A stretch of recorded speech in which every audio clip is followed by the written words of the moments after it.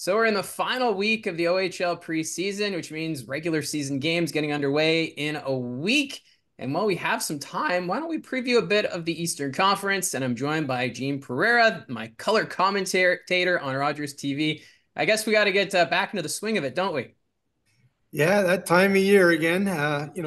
Summer goes by fairly quick, but the good thing it brings hockey season, and looking forward to this year for sure, Mike. And I understand your dog, Makita, has kept you busy all summer.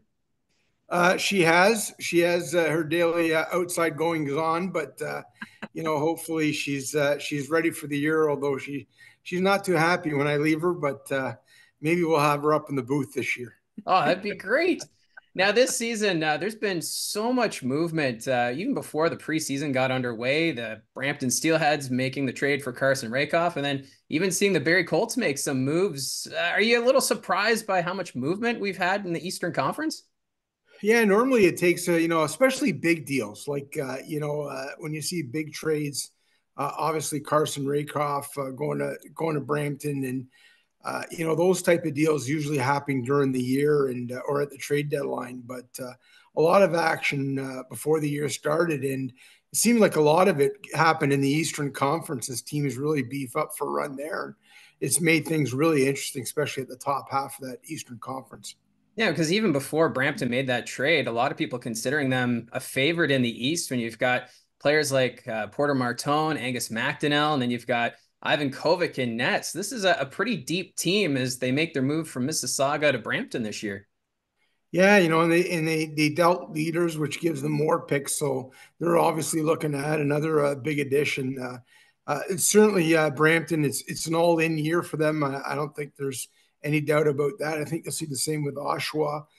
Brantford's going to have a good team. Barrie, of course, with their moves, I'd expect them to do more as well. So I think it's going to be, quite competitive at that top of that Eastern Conference. And but the great thing, it's going to make for some great hockey. And like I said, Brampton's in right at the start of the year too. I think the second game or third game of the season, excuse me. But so is right off the bat, it's going to be nice to see that old rivalry kind of heat up again. And the Barrie Colts, there's a bit of a buzz in the air with the team after seeing the moves involving Tristan Bertucci and then Brad Gardner. It just seems as though this team wanting to keep pace a little bit with their Central Division rivals. Yeah, I think when they looked at it, they look at it as a 2-year window, this year and next year. But they decide some big additions. Gardner again gives you another top six forward, really strong two-way guy, really good on face-offs, a right-handed shot, and a guy that's probably going to, like I say, be a top six player. Bertucci on the back end. I mean, really, the Colts look at it. They're adding two top five, arguably top five defensemen in the league back this year with not only the acquisition of Bertucci, but as well the return of Bo Akey, Mm-hmm. who's expected back early in the season. So, I mean, those are two big horses to have back there on the back end, and then you add some quality veteran forwards up front. This Barrie team is certainly making notice that they're looking to take a run this year. And with these teams in the East, it's kind of like we've got the top four that are competing for the top, and they all have some great goaltending. And the Barrie Colts included Sam Hillebrand getting that invite to the Philadelphia Flyers camp, which is pretty exciting considering he was just playing Junior C 2 years ago. Yeah, what a story Sam has been. And, again, a guy that when you talk to him, you can see, look, he's worked hard for it. And, he's always kind of had to have that. You're too small, you're too this, you're too that. And all he does is keep proving himself. And I think he showed in the playoffs. I think he showed during the regular season that he can carry a team. But in that playoff run, he showed that he can steal hockey games at big times. And he's had a great camp with Philadelphia as well. I think earned a game third star or something honors in one of the games. And, that's great for Sam. And, his experience now with the U.S. National Junior team that he's getting, and well deserving. And again, just one of those guys that really works hard, kind of quiet, but there he is making the big stops when you need him. And in the playoffs, the Colts played the Oshawa Generals, who ended up going on that run to the OHL final. It seems as though Oshawa might be poised for another deep run here with that lineup, as long as they can stay healthy. Yeah, a lot of players returning there, obviously, and Oshawa kind of looking to take care of Finnish business, lost in the finals. But, it kind of sets up a neat rivalry a bit with Barrie, too, after that first round, where I think Barrie, up into the finals, of all the Eastern Conference teams, I think Barrie gave him the biggest run. And I think it's really propelled Barrie into this season, obviously. But I think for Oshawa, it's going to be a nice rivalry to watch between these two teams. But no doubt the Generals are ready to come back and have a big year. And, a lot of rumors about, Colby Barlow, who's going to acquire him. And, you've heard Oshawa has certainly been maybe the favorite to land Barlow. But, look, I think Barrie, I think a couple of other teams. I mean, like I said, Brampton made that big trade, so they have draft picks. So, the way the East is loading up, I wouldn't be surprised to see Colby Barlow, come over to one of these teams. And another team that's going to challenge is the Brantford Bulldogs. Ryerson Leanders in net. What a statement, picking him up from the Steelheads. Brantford already has that great offense in front, and now they got the goaltending to boot. So really, that East Division, it's going to be quite tight. Yeah, great coaching, and they're never out of any game. They just they play a great style. They're competitive, and I like the fact they're kind of lying a little bit in the weeds here. I mean, a lot of people know they're going to be good, but I don't think I think some people know they're going to be good, but not a lot of people. And I think they're going to serve notice early on. And like I said, you had a big goaltender, and anytime you had a goaltender of that quality, it makes you that much better. And they're another team that, and remember too, they added him, Leanders, but I think they're going to add more as well. Oh, no doubt. And we look at the top four teams. Okay, clearly they're the favorites, but then you've got the middle of the pack teams, which I think are going to play an interesting role. You've got the likes of Kingston, Ottawa, Sudbury. It's going to be fascinating to see how teams like that stack up. Are they going to be sellers, or are they going to tweak with their depth? So really, how do you see it playing out with the teams outside of the top four?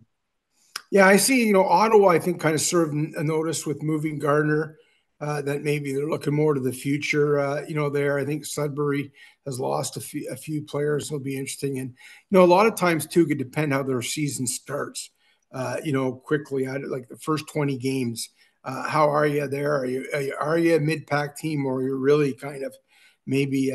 But I still think at the end of the day in this league, it's a cycle, and I think you load up when you can, and then you unload when you can. And I think for these teams, the future is a better idea. Though the Kingston Frontenacs, they've made a couple of trades, maybe try to get in there as well. And the Sudbury Wolves again coming off, great team last year, but again, I think that they're looking more to the future. And we talked a lot about Barlow, how he could end up with the team in the East, but then Quentin Musty, if he comes back, well, there's another trade chip for the Sudbury Wolves if they're looking for the future. Well, exactly. I mean, that's, and these guys, they're worth a lot to a rebuilding team. They usually get you really good young forward or defenseman, and then a whole basket full of draft picks, which, come to those times that when you got to compete, you're going to be able to trade off, or even in the draft, like I said, the second, third round, fourth round, you can get some pretty good hockey players that can really speed up that rebuild. So I think that's a big part of it. If Musty returns, I mean Sudbury, there's no doubt. It's going to be hard not to move him. And you touched on how there's cycles in junior hockey, and last year Peterborough and Niagara, the two teams that missed the playoffs. Do you see those two maybe challenging to get back into the playoff picture this season? I know the Ice Dogs, they continue to make all the trades, as they made another 3 trades these last 24 hours. Probably made a couple more here while we're talking. Um, I think with Peterborough, when you look at the young talent that again, there's a team that won a championship, and the management team over there has done a fantastic job. They added some really good young assets, got some draft picks, and look, I mean, if they hadn't moved those guys, they're still a pretty decent team. They're okay, maybe not a top contender, but that's what you do sometimes. You pull back a bit, and what they've done is now they've amassed some really good young talent, and I think Peterbilt still at least another year away, but I wouldn't be surprised to see them flash as kind of being a handful for some of these other teams this year. Niagara again, it's just really a top. Obviously they added Brody in a trade, and it's one of those tough things to get. You have to give, and Brody is just.